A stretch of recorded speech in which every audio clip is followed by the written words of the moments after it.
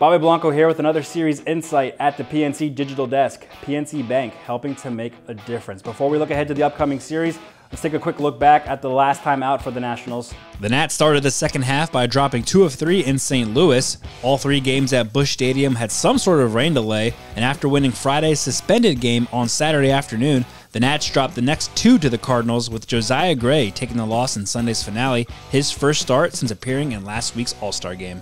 Now the Nats end this road trip with 3 games on the north side of Chicago at Wrigley Field. The Cubs sit in the middle of the NL Central and just lost 2 of 3 to the Red Sox out of the break.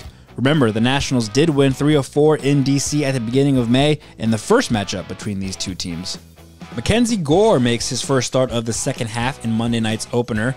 Gore went 4-7 with a 4.42 ERA over his 18 first-half starts, though his last start was cut short due to a rain delay.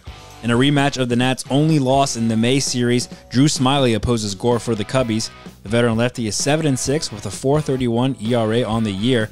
Though he pitched 7 innings of 1-run ball in a win over the Nats 2 months ago, he struggled to end the first half of the season, going 0-3 with an ERA over 11 in his last 3 starts.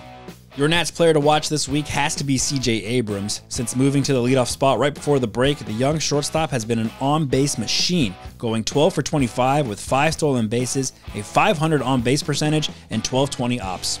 And that'll wrap up this series insight from the PNC Digital Desk. PNC Bank, helping to make a difference.